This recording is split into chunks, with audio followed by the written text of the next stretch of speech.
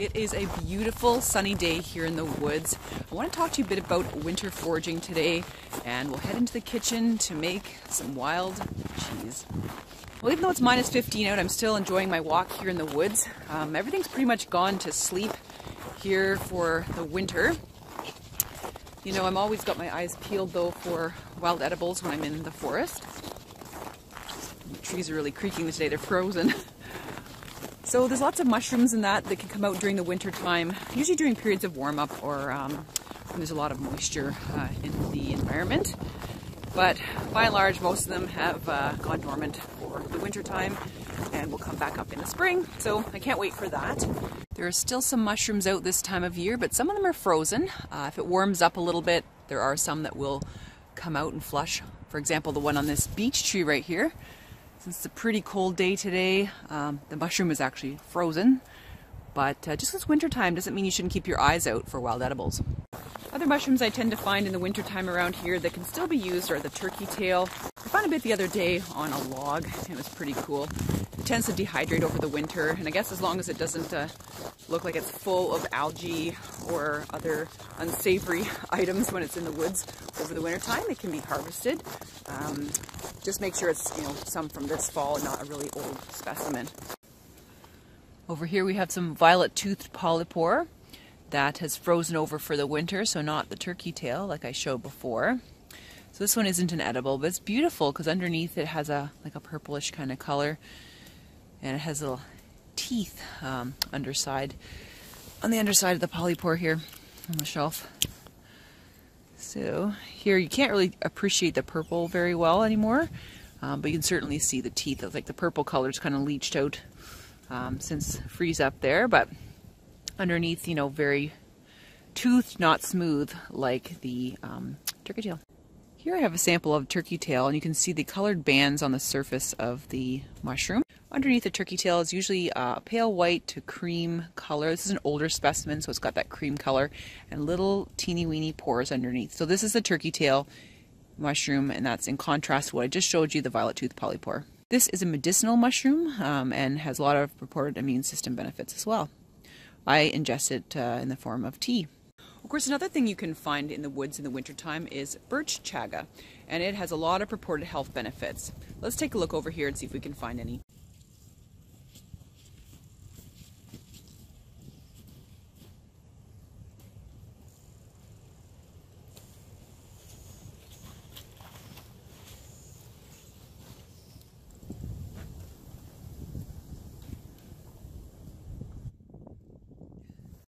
Well, no luck there. I'll show you what it looks like a little bit later. What we're actually looking for is a fungus that sort of grows off of white birch, and it looks black in color. It looks like a ball. It's kind of black in color. When you cut it, it is brown on the inside. It has a lot of reported health benefits, including those for the immune system. Some really think it helps with inflammation and cancer and things like that. So it's been very, very popular. I've made tea out of it before. It's very tasty. Kind of tastes woody, kind of like a mushroom.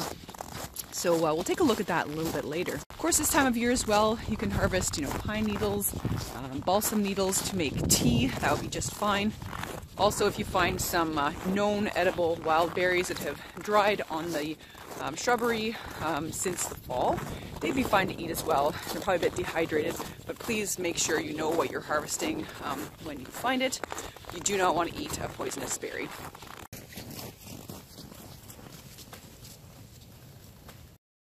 Way up on top of this tree, you can see some more shelf fungus. From a distance, you would think it would look like chaga, but as you know, chaga does not grow on trees other than birch. I mean, most commonly it grows on birch. There's a few exceptions, but this is a beech tree, so that's not chaga.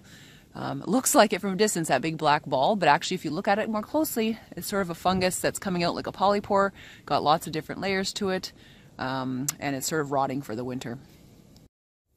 I'm not the only one out on a forage today. Looks like a squirrel. I was digging around looking for a cache for a nut that probably hid back in the fall or in the summertime. Well, fortunately, in the spring, summer, and fall last year, I did a lot of foraging and harvesting, and I have a lot of things dehydrated for use this time of year. So even if I was to go out and not really find anything in terms of wild edibles this winter, I've got my stocks from the past seasons. So what I want to do today is show you how to make a wild cheese ball. Everybody loves cheese balls for parties and stuff like that. So I made this over the holidays. I know I posted a bit of a quick story on it to my Instagram stories. If you missed that, today I'm going to show you how I made my wild cheese ball.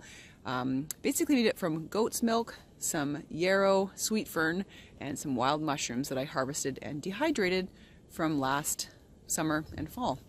So let's head into the kitchen right now and warm up and make a cheese ball. It's a really quick and easy recipe if you have guests coming over and you need to entertain. Back inside, I just wanted to show you a few books that I use for my foraging and also for my wild food recipes. I'll just scan them here so you can get a note of their titles. One I really like especially here is the Edible Wild Plants Guide, and it organizes it by season. So, if we go back towards the back of the book, we're back into the winter months, and it talks about certain things that you can harvest in the winter. The staghorn sumac, of course, you can find possibly some dehydrated high bush cranberries. If you're lucky, sometimes the birds get into those. Again, be really, really careful, when you're harvesting wild berries in the winter, because some things, the leaves aren't there. You really have to know what your bark looks like, and perhaps have scudded out a few bushes or trees in the summer or fall months to know what you're looking for. So I really like this one because it organizes the wild edibles in terms of season. The Peterson Field Guides, you cannot go wrong there. This one I got for Christmas and is really interesting and tells you all about wild edibles. Boreal Herbal also focuses on the medicinal aspects of the things you're going to forage for, so it's very useful. I've got a lot of mushroom books, but one I've really enjoyed is one I got off Amazon by Miller Squared, called North American Mushrooms. And it's really neat, got lots of good pictures there. It tells you if they're edible, non-edible, or poisonous. Lots of beautiful pictures there. There are the honey mushrooms. So today I want to show you how to make a wild cheese ball, and my recipe actually comes from Pascal Baudar's book, The New Wildcrafted Cuisine. Lots of great stuff in here. Will really change your thoughts on wild edibles and just really open your mind to cooking lots of delicious things. So we're going to make this today, the wild cheese ball, and here's the recipe and how to make basic wild cheese. I'm going to be using about 1 liter of milk today to make a small cheese ball, and of course I'm using my own wild foraged herbs and mushrooms to do it. So let's head to the kitchen. Today I'm going to be using the 3.8% goat milk, so I'm going to have it on the stove here just to warm up. You want to just get to a light boil and then turn it off before adding in the vinegar to curdle the milk into curds and whey. You don't want it to burn on the bottom of the pan, so you may want to just lightly stir it periodically. We're at a boil now, so I'm going to just turn off the heat here and add I'm going to add 1/8 of a cup of just plain household vinegar, and you're going to see the milk curdle right away. Look at that, see? That's the curds and whey forming. So we'll remove it from the heat and let it cool down for about 5 minutes. While we're waiting, I wanted to show you what chaga looks like. So this was removed from a birch tree, and you can see that it sits on the birch tree like so. So you can see it's sort of a shape, kind of like a ball. It's black and attaches right onto the bark. You can see the inner part of the mushroom is actually a light brown color. So what I do is I let this dry for a while, and then I break it up into chunks and put a few chunks in a couple liters of water to make a tea. When you make the chaga tea, the chunks will sit in the water and heat slowly for several hours to extract all the important nutritional benefits from the chaga.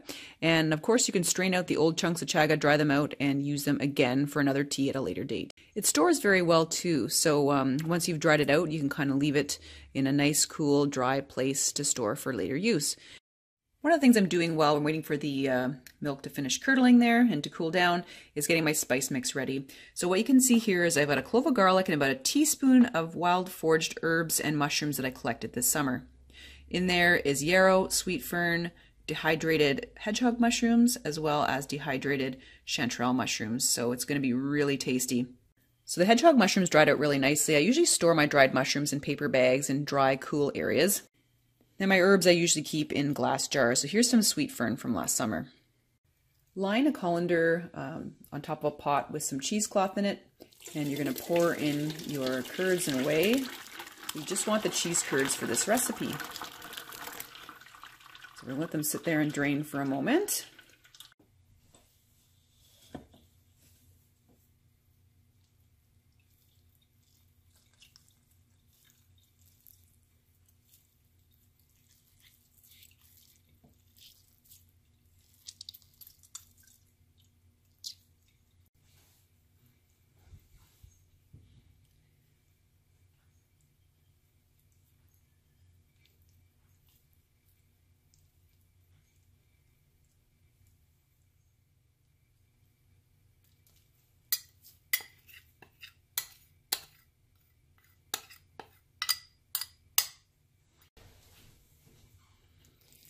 Using a fork to mix in the spices to the cheese makes the job a little bit easier too.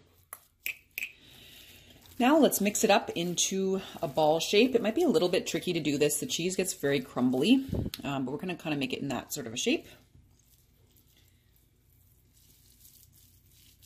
Just gently forming it into a ball. At this point, I'll add a few more little spices to sprinkle on top. So this is a little bit more yarrow. Remember to use spices that you know are safe to eat. So that's kind of a wild spice that I'm using. But you can make up your own mixture and it's lots of fun.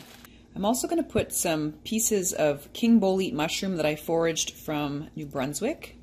I smoke dried them over our fire pit when I was there and I brought them back. Oops. So we're going to just decorate the top of the cheese ball with that. Now we want the cheese ball to cool and really condense and become firm in the fridge.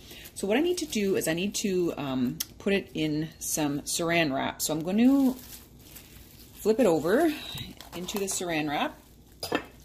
So my little king boletes are on the bottom.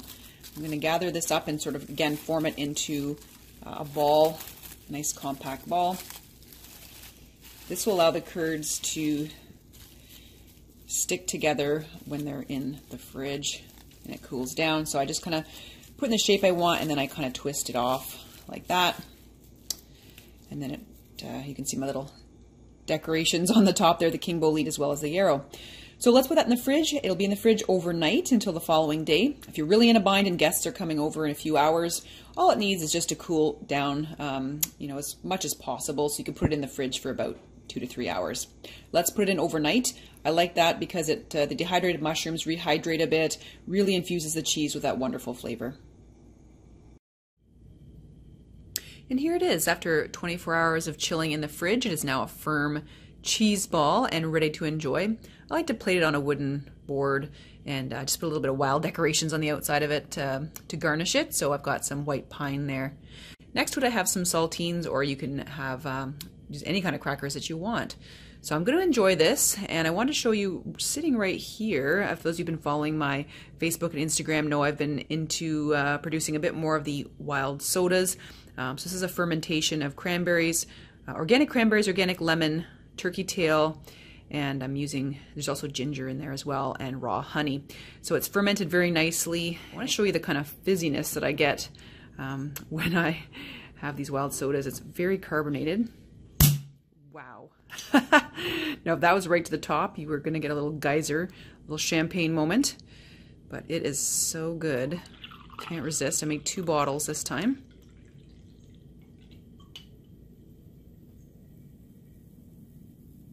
It's very effervescent. Well, let's enjoy our snack. I'm going to try the wild soda first.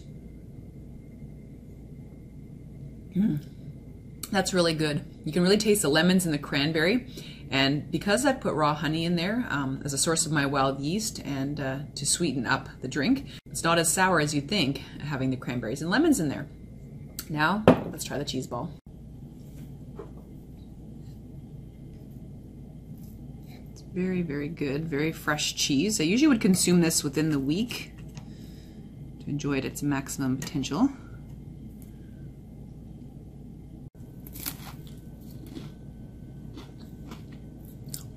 That is really good. Very subtle flavors of the mushrooms and the herbs in here.